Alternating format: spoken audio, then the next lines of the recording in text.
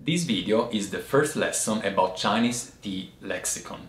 Learning the meaning of Chinese tea words help you getting insights into Chinese tea culture, tea art and tea knowledge in general. Moreover, if you plan to travel to China yourself, for example, together with us next spring on the nannuoshan tea tour, this video will help you to communicate with vendors and tea farmers. So let's get started!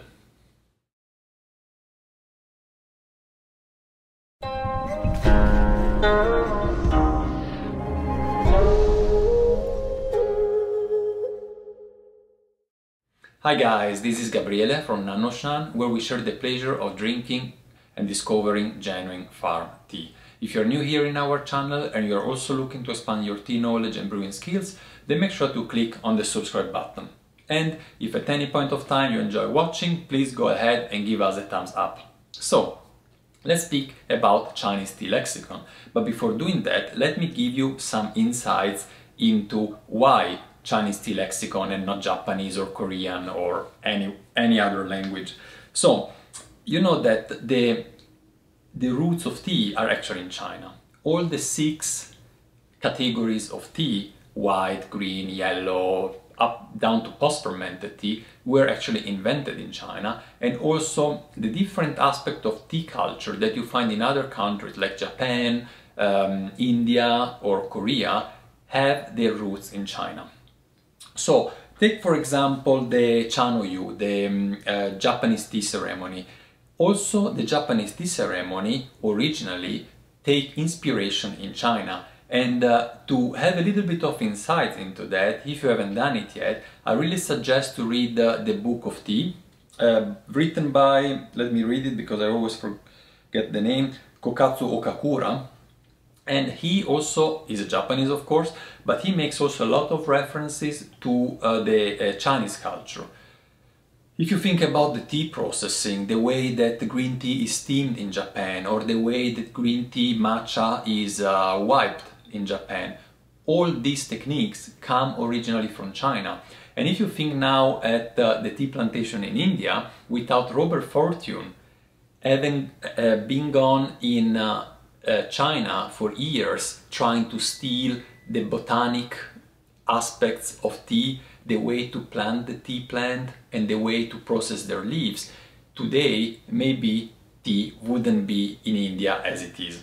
So now, having understood this concept of tea roots in China, you also probably now understand a little bit better why knowing the Chinese TEAWARE helped me so much in understanding Chinese tea culture and tea culture in general. So I thought if it helped me, it should help also you. And I thought just starting a first lesson about this topic, and if you like it, I will do many more lessons in the future. There is so much to learn. So I say this is meant to be a series of lessons. It's up to you if you want it or not. And at every lesson I will focus on a different topic and maybe teach you 5 to 10 words depending on the topic. So let me do a short disclaimer. Of course, you know I'm not Chinese, that's quite obvious. I have a very strong accent in English, think about in Chinese, right? And I have also to say that I've never really attended a Chinese course except for a couple of free classes. So everything I've learned of Mandarin was actually self-taught. So just by traveling in China and learning by myself. Also I have to say that I've only focused on the spoken language, which means I can barely read just a few characters of Chinese. So say that, given this poor knowledge of Chinese, nonetheless, when I am in China, I kind of can get along myself when I am without translator, and when I speak with farmers, especially when it is about tea, they can really pretty much well understanding me. So I thought, despite my poor knowledge, let's give it a try. So my apologies to those of you that know Mandarin much better than me, especially for my pronunciation and my mistake. If you spot any mistake, please go ahead and write them in the description below. I will learn something and anyone else watching will learn something as well. Alright, I took some note for this video because I have so many things to tell you that I don't want to miss any. Let's see where we are. Yeah, so before we really start with words, I have to give you a little bit of an introduction about Chinese language, because if we don't have a few, maybe a couple of aspects of Chinese language, all the rest will be difficult, and even if you see the words I'm telling you, if you tell that out to the farmers, they won't understand you. So the first point is that Chinese has no alphabet. As you know, Chinese is based on logogram, on characters, and if you see a Chinese character, if you don't know what does that mean, you are not able to read it. It's different than English. If I see a word in English and I don't know the meaning, I'm able to read it. So this is also probably why I didn't decide really to start learning the written Chinese, because I was more interested in the communication, if you want, in the way a child learns the language. So now, if you take, let me see, there are other ways to write Chinese. You can write it, of course, by character, but there is a way that is called pinyin, and pinyin literally means spell sound. So actually it is a way, it is a romanization of the Chinese language. This means that if you take, for example, these characters here, this means mother. In pinyin, this is written ma. So if you see ma, you are able to read it. If you see those two characters, you are not able to read it. So in this series of lessons, we will only use pinyin.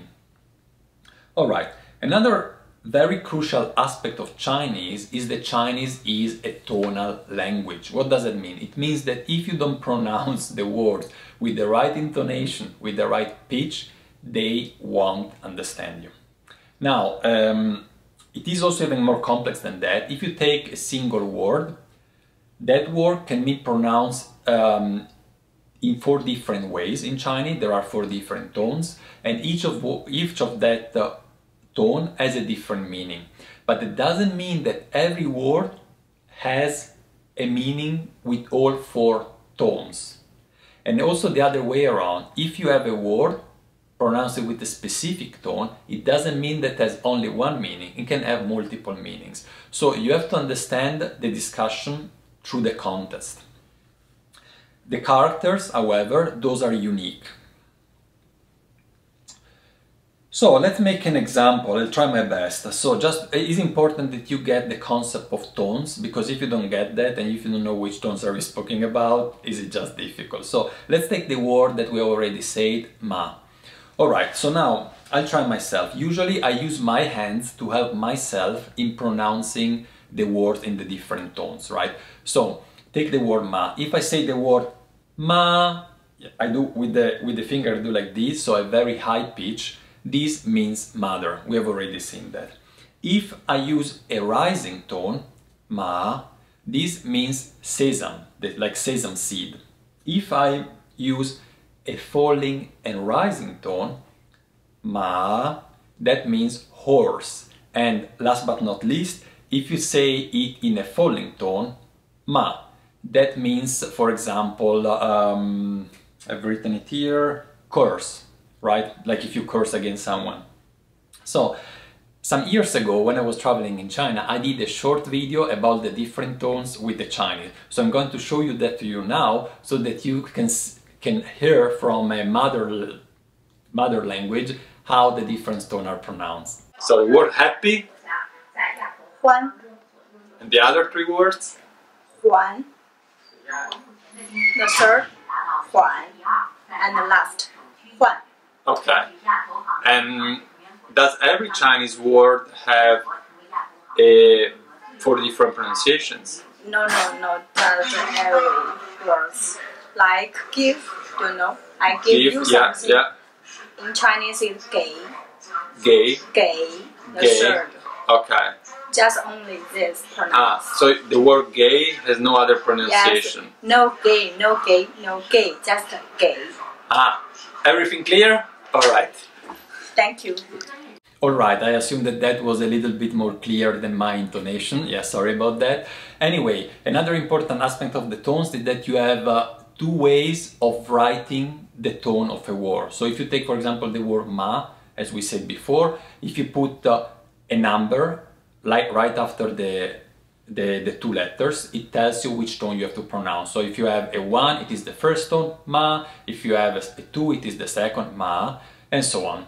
And in addition to that, you can, or actually in substitution to that, instead of writing numbers, you can write accent. So if you have a straight line, that is the first tone. If you have a rising accent, is the second. If you have a falling and rising, is the third. And if you have a falling, is the fourth. So, say that, let's start finally with TEA lexicon. And which is the first word that I want to tell you? Guess what? The word tea.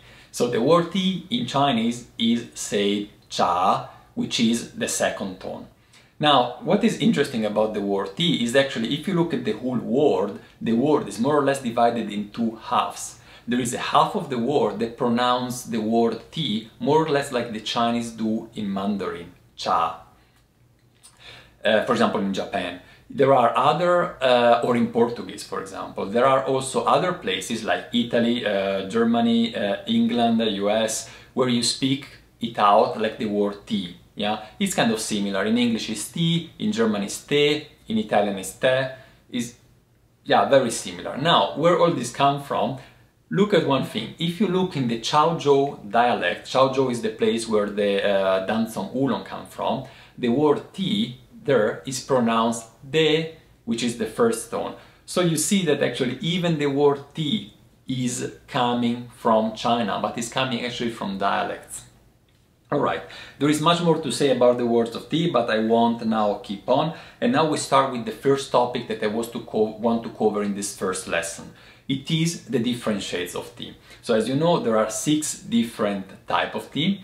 Let's look now how to pronounce those different 6 types in Chinese, and I will tell you also a little bit more information of those words while we go through it. So the first one that we want to say, we start with white tea. White tea is pronounced bai cha, which is 2 rising tones. Now the word bai is means white, so it means white tea. The word white is used also in many other in the name of many other teas in China that not necessarily have to do with white tea. For example, tei anji bai cha, which is a green tea. There is also some white tea that has the word white, like the white peony, bai mudan. And there is also, for example, some rock tea that has the word white in it, like bai jiguan. So you see that the word white itself is an important word to recognize because you will encounter it in many different contexts in the world of tea. The next tea I want to speak about is green tea. Green tea is said lu cha, so lu is the 4th tone. And I won't say anything else about that. The word lu, you can find it, for example, there is a special kind of very rare Ishin ore that is called luni, which means green mud or green clay if you want. But otherwise you don't find it very often. So then we have yellow tea. Yellow tea is said huang cha, which is 2 rising tone. The word huang, which means yellow, is again found often in Chinese. Let me give you an example. When you process pu'er tea, or sometimes also danzong, you also use, you also pick some leaves that are a little bit too large, do not oxidize very well, and they remain a little bit in the mao cha, they remain a little bit yellow. Those leaves are called huang pian. I think pian is the 4th tone, let me check. Yes, so huang pian. Huang pian, which means like yellow pieces, are those particular leaves. So you see that the word yellow comes up in different contexts. There is more than that. I just want to give you some example. We will see more in the future. And now we come to the only variety that is called in the same way in English or in Italian and in German as in Chinese, and this is oolong. Although the word oolong is actually written in pinyin slightly differently. So the word u means black and the word long means dragon. So actually oolong means black dragon. Now the U as black, you don't find it very often in other Chinese tea words, but the word long, for sure. Think about longing, dragon well. So the word dragon appears also in the most famous green tea. Good, then what we have as, then we go to black tea. Black tea in Chinese is called Hong Cha. Both are two second tones. A lot of second tones actually in the Chinese tea name. The word Hong means red. So, as we have said many times, black tea in Chinese is actually called red tea because the infusion is actually red, it's not black. Now the word Hong is again found often, very often in naming of tea, of course, of black teas, but like Qim and Hong Cha, for example, but also in other contexts. For example, is the Hong Ni is a very famous and important Yixing ore, Yixing clay. Alright, now we come to the last one, which is Hei Cha. Hei Cha is again dark tea or post-fermented tea. It means actually again black tea. So you see that in the naming of words there are two types of black. There is U, which is like in oolong, that is black dragon, and then you have Hei Cha, which means black tea, but they have two different kinds of black. Alright, so I want just to mention that we have these 6 tea categories, and you always read about that the categories are 6, and the difference between the 6 categories is mainly, I would say mainly the processing of the leaves.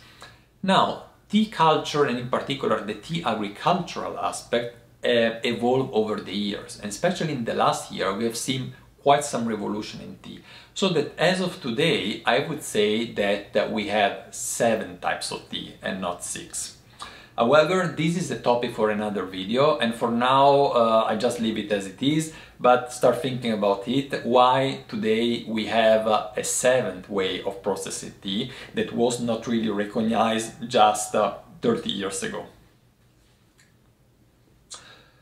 Alright, so we are heading towards the end of these first lessons. We have learned 7 new words, right? We have cha, tea, then we have white tea, bai cha, lu cha, green tea, huan cha, yellow tea, oolong, which is oolong, then we have hong cha, which is black tea, red tea in Chinese, and then we have hei cha, which is dark tea, black tea in Chinese. In the future, I would like to give you more and more insights in the Chinese tea lexicon, and you will understand so much more. Really, it helped me so much. If you're interested in hearing this lesson and in watching this lesson, please go ahead and write it in the comment below, and I will prepare similar thematic lessons like this one. If you made it to this point, please give us a thumbs up. And don't forget to subscribe if this is the first time you're watching our video. Thank you very much, and I'll see you at the next lesson. Bye bye.